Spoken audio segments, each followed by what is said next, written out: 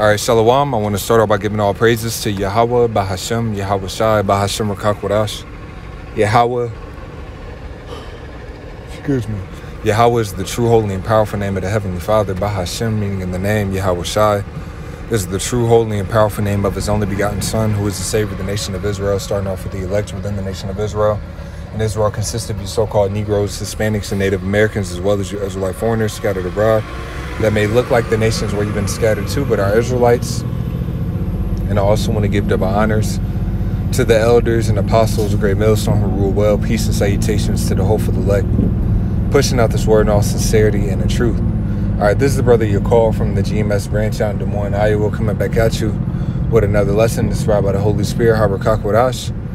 And this lesson was inspired by the elder bro Raib out in Nebraska. He did a lesson entitled "Do You Care?" And he was posing the question to ask ourselves if we really care, right, in regards to the work of the Lord, serving Yahweh Shem Yahweh Shai, this ministry and things of that nature. And he went into the definition of the word care in the Edamon Online, and it said to give serious mental attention to something. All right, to give serious mental attention to something, right? And I want to go into this precept just having that definition in mind. All right, this is the book of Matthew chapter 13 and verse 12. It says, he that receives seed among thorns. Now the seed, when you read I believe it's in this chapter and also in the book of Luke, it says the seed is the word. All right, so it says he also that receives seed or received the word among the thorns is he that heareth the word, and the care of this world and deceitfulness of riches choke the word, and he becometh unfruitful. So in this parable, it talks about a man who received this word, but he becomes unfruitful. Why is that? Because the cares of the world choke him. All right, his mind is on other things. All right, he stops caring about the work of Yahweh Shem Yahweh Shai. Okay, his mental attention is taken away from the work of Yahweh Shem Yahweh Shai, and his mental attention is put towards the cares of this life. All right, whether it's satisfying the lust of the flesh, whether it's this, your woman, that, whatever the case may be, his care, his mental attention is put towards something else. And this is what we have to be mindful of, man. All right, the scripture says, where your treasure is, there will your heart be also. Okay, so whatever you value the most is going to show forth and where your mind is at. And if your mind is in other places outside of this ministry continually, you're going to become unfruitful, man. Okay? If you're going weeks without doing lessons, you have to question yourself on, is my care really towards this ministry? Because obviously your care is put somewhere. All right? People talk about, oh, I don't care about nothing. No, your mind is towards something. All right? Even people that's in this world and they act like, I don't give a shit about nothing and this and that and the third. No, they care about something. All right, whether it's care about fulfilling their lust, doing whatever they want, just selfish. Okay, so pretty much it's like to get to the point that I'm making is that your care is put towards something, man. Your mental attention is put towards something. Right? It says in the book of Romans, the 6th chapter, it says, to whom ye yield to whom ye yield your members to, that's to whom servants ye are. Roughly paraphrasing Romans the 6th chapter. Bible shall go and read it so you can get the full impact of the scripture, But whatever you're yielding yourself over to, your time and energy, all right, resources and so on and so forth, that shows forth, all right, what you truly care about. All right, that shows forth where your mental attention is towards, man. That shows forth what you value, man. All right, now the scriptures tell us that this wisdom is more valuable than anything, man. It talks about the depth of the riches of the knowledge of Yahweh Shem Yahweh Shai. All right, that's the true value. That's the true riches, right?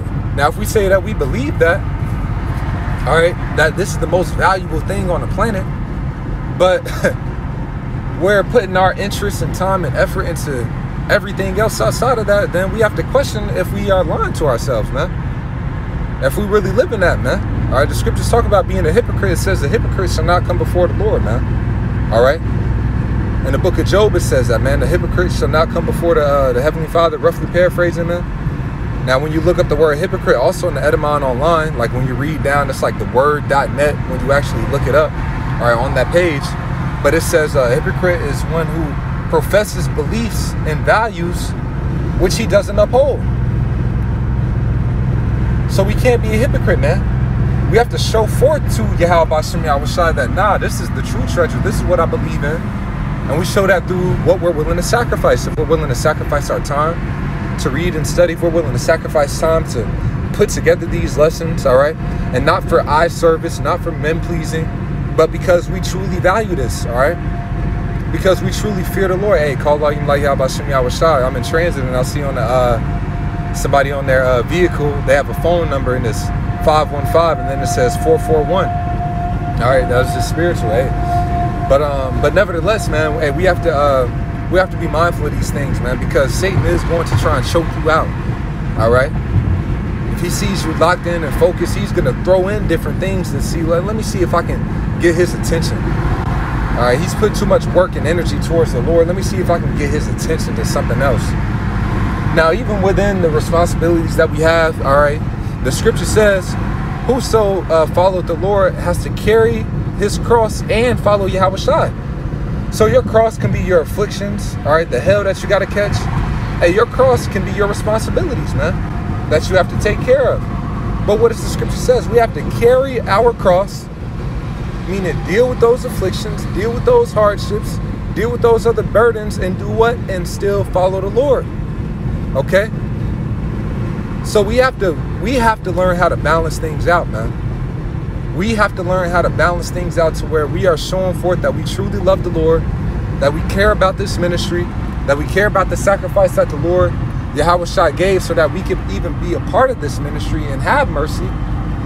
We have to balance out showing the Lord that and taking care of everything else, man. Everything else is ultimately on the back burner to this ministry, man. All right? The scriptures talk about seek ye first the kingdom of the Most High, and all these things shall be added unto you.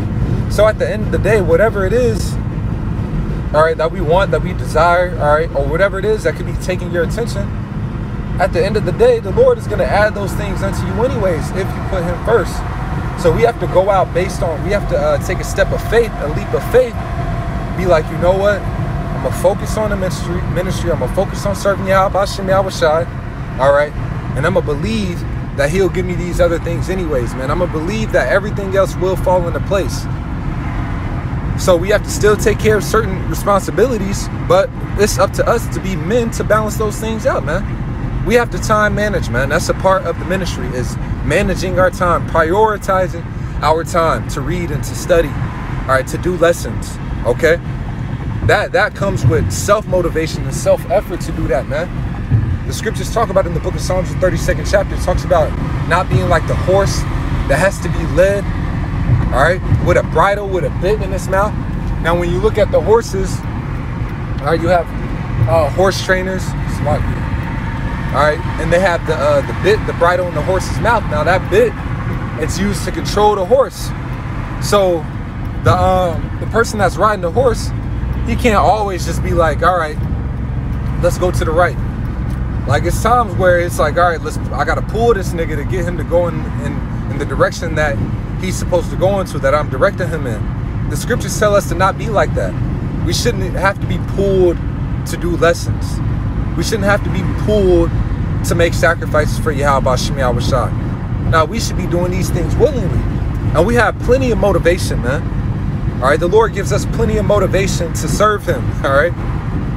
What we have first and foremost to fear the Lord, knowing that if we don't do these things, at the end of the day, excuse my French, but the Lord is going to fuck us up, man. Okay, that's to be plain. It says, he that knoweth his servant's will, or Salaki, he that knoweth his master's will and doeth it not to, he shall be beaten with many stripes, roughly paraphrasing, man. So if we know what we're supposed to be doing, and we aren't doing those things, and we continue in that pattern of not doing what the Lord's commanded us to do, it gets to a point to where the Lord casts us off, and then we pretty much will end up just waiting to be destroyed, to get our ass kicked with many stripes. So that fear and being rejected by Yahweh B'Shem Yahushua should be a motivating factor. Another motivating factor is the kingdom. So not only knowing that if we don't do these things, like Paul said, woe unto me if I preach not the gospel. So Paul looked at it and was like, look, I ain't got no choice anyways, because if I don't do these things, I'm going to be destroyed. But on top of that, we have the hope of the reward to come, knowing that if we're doing these things, we'll still be rewarded. The kingdom to come, all right? The blessings to come, have a rulership and dominion, all right? That's the motivating factor, man, to push us, to drive us to do this work. And we have to be able to recognize these things and reason in ourselves to motivate us to get our, to push forth the work, man. So what, we got the fear of the Lord, all right? We got the reward of the kingdom, the blessings to come, which you can go on all these topics, but I'm just summarizing different points that's in my head to motivate, right? And then also just being appreciative of what the Lord, the sacrifice that he gave, man. Okay? What he went through so that we could have this knowledge, what he went through so that we could obtain mercy, man. Those are motivating factors, man, knowing the wickedness that we've done and that the Lord is showing us mercy, just wanting to show that gratitude, man, that appreciation. All right, we have the example of the woman, all right, who came into Simon's house and she washed the Lord's feet with her tears and her hair, right? All right, she was very repentful for the sins that she committed, and because of that, that drove her to serve the Lord with that type of tenacity, for lack of a better word, man. All right, when you read about Paul, all right, he looked at himself as the chief sinner, okay? He was persecuting the church, so therefore he labored more abundantly, all right, than all the apostles, knowing that what he was worthy of, man. Knowing that the sins that he committed, man. So all of these things were motivating factors, all right, to get different individuals to serve the Lord, man. Okay. But, you know, I know that kind of tied into another point, another angle. But going back to the original point, man, hey, we should, our heart has to be on this ministry, man. We have to care about the Lord. And if we truly care to be shown forth in our actions, where we're putting our time and discipline and so on and so forth and all those things, man, you know. So I'm going to end it right there through the Holy Spirit, man. Lord's word, I was edifying. I'm going to give all praises to Yahweh, Bahashem, Yahweh Shai, Bahashem, Rakakwadash. Double honors to the elders and apostles of Great Millstone who rule well. Peace and salutations to the hopeful elect, pushing out this word in all sincerity and the truth. With that, I'm going to say shalom.